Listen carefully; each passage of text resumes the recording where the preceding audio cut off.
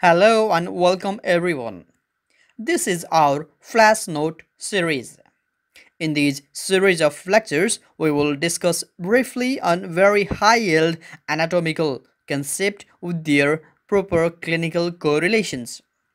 This is Flash Note 2. In this particular Flash Note, we will discuss briefly on neural tube defect. Before starting our proper topic, we need to have a strong foundation on how neural tube is actually being developed. So during the phase of gastrulation, when the three germ layers are established, the notochord is formed along with everything. Just with the ectoderm, mesoderm and endoderm. The notochord induces the formation or differentiation of ectoderm into neuroectoderm. So the first initiating event is that the ectoderm gets differentiated into neuroectoderm. This is under the action of the particular gene known as the sonic hedgehog gene. This sonic hedgehog gene produces the protein known as sonic hedgehog protein, which induces a differentiation of this ectoderm into neuroectoderm. So, a neural plate gets formed.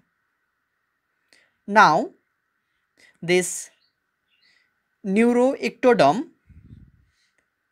it forms neural plate, and neural plate eventually forms neural tube and neural crest cell. So on our left we can see how this neural plate is differentiating into neural tube and neural crest cell. So the main principle is that this neural plate, which is a flat plate just like a normal plate, has two boundaries or two limitations. These are the neural plate borders, and from these two extreme borders of the neural plate, they start overgrowing. Just like this, they start overgrowing on their lateral borders, and from their lateral borders they start growing towards each other. That's why this simple plate now gets converged into a group. So a neural tube is established eventually.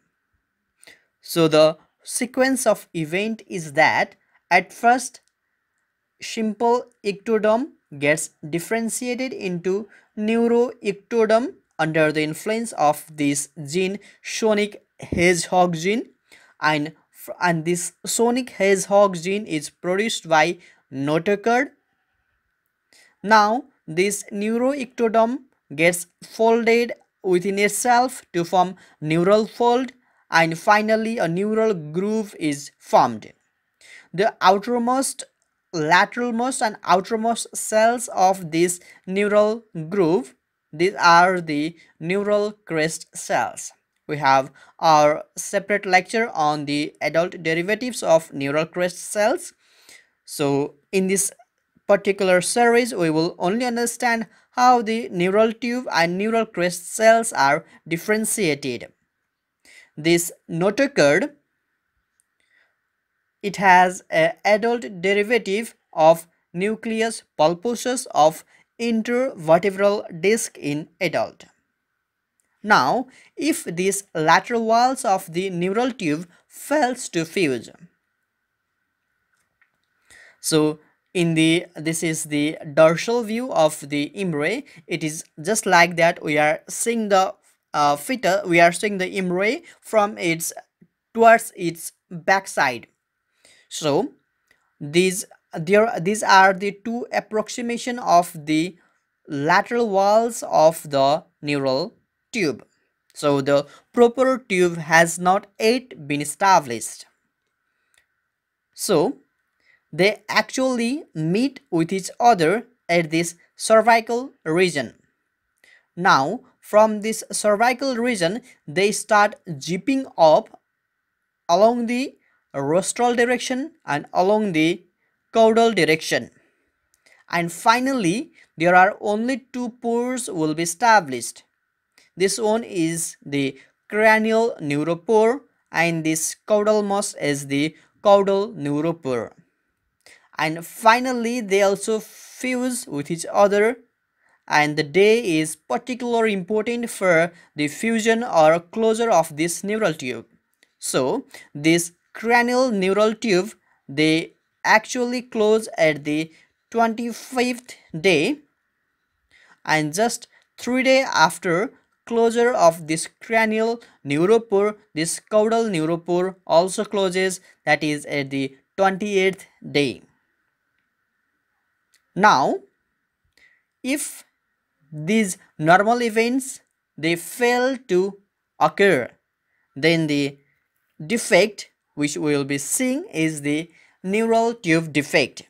Now for example, if we are not being able to close these two lateral walls, then the neural tube remains open, and the open neural tube actually they communicate with the spinal, with the amniotic cavity. So here at the center of the neural tube we have developing spinal cord, and outside here is amniotic cavity. So the problem is that the neural tube which is actually left open, they communicate with this amniotic cavity. So the serum alpha fetoprotein and acetylcholinesterase in the maternal serum, it gets elevated. That's why these two proteins can be used as a marker to establish the diagnosis whether there is elevation, whether there is neural tube defect or not. But the serum alpha fetoprotein, it gets elevated even in our ventral wall defect, just like in the omphalocele and gastroschisis. That's why alpha fetoprotein is not that much reliable content, but acetylcholinesterase is increased only when the neural tube is open. That's why if we have elevation of both alpha fetoprotein as well as acetylcholinesterase, then this is diagnostic for neural tube defect. So the problem can be at the caudalmost end or at the rostral end. So if the rostral end of the neural pore they fail to fuse, then the result will be anencephaly. In anencephaly we have the complete absence of prosencephalon, that is complete absence of forebrain, and calvarium remains open. So the clinical finding will be the the head of the fetus will be like frog-like appearance with open spinal canal. The spinal canal can be seen open. There will be maternal hydramnios. The concept is that when there is no formation of brain, then there would be absence of swallowing center in the brain, and the source of amniotic fluid in the fetus is the fetal urine itself. So the source of amniotic fluid is the fetus urine itself, and the fetus is continuously producing amniotic fluid, but it's not able to drink that amniotic fluid and excrete. That's why there will be maternal hydramnios. That was about rostral neural pore failure. So now if there is caudal neural pore failure to fuse, then the result is spina bifida. So before understanding spina bifida, we need to have background knowledge on the normal formation, normal arrangement of the vertebra and the spinal cord. So here in the figure we can see spinal cord with its leptomeninges simply includes pia mater and arachnoid mater and outermost dura mater. So there are spinal cord and meninges along, and they are enclosed in this vertebral arch. So the problem is that if there is failure of fusion of this vertebral arch, then this arch gets bifid.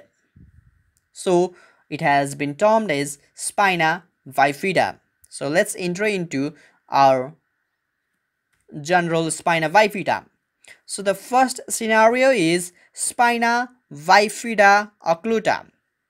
In spina bifida occluta, the problem is that there is failure of fusion between these two vertebral arches, and clinically it will appear like a dimple or tuft of hair at the level of vertebral damage. Next is meningocele. In meningocele, the meninges layer, only the meninges layer protrudes. So we can see the difference between these two.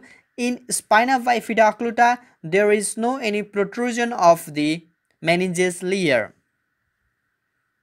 and everything that's a dura mater is intact. But in this, the meningeal layer is protruding outward. The third is meningomyelocele. In meningomyelocele, both the meningeal layer as well as myelo means brain, the neural tissue, both are protruding outward. So to summarize, spina bifida occluta is that condition of because of failure on closure of posterior vertebral arch, and it will present like a dimple or tuft of hair in the skin overlying the level of bony defect. In meningocele, it will present like a cystic mass containing the meninges, and the herniated lumbosacral sac, it actually contains CSF and meninges that will eventually form a lumbosacral cyst.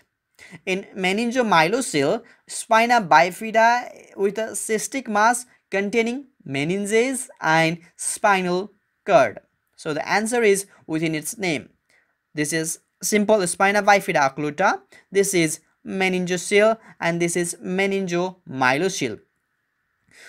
One of the high yield point is that the meningomyelocele is often associated with Chiari type 2 type of abnormality. We will discuss what Chiari type 1 or type 2, type 3, type 4 actually mean.